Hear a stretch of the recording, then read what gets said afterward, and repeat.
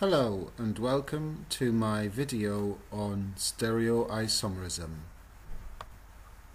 Stereoisomers have the same structural formula but different arrangements of the atoms or groups in space. Here is a model of but-1-ene.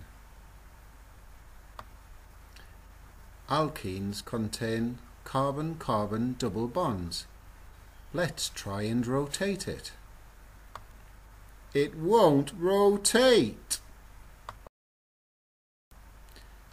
Let's swap the hydrogens round then, at the end of the molecule.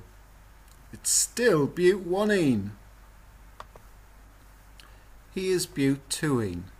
The carbon-carbon double bond is now between carbons 2 and 3.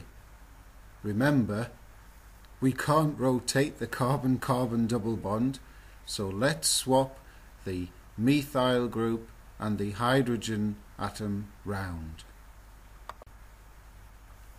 It's completely different.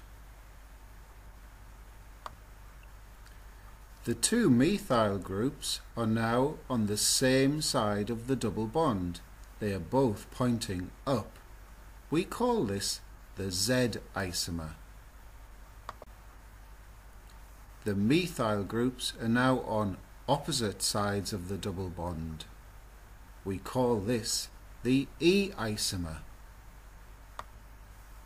To summarize, molecules show EZ isomerism if they have carbon-carbon double bonds which can't rotate, and each carbon atom of the carbon-carbon double bond has different atoms or groups attached.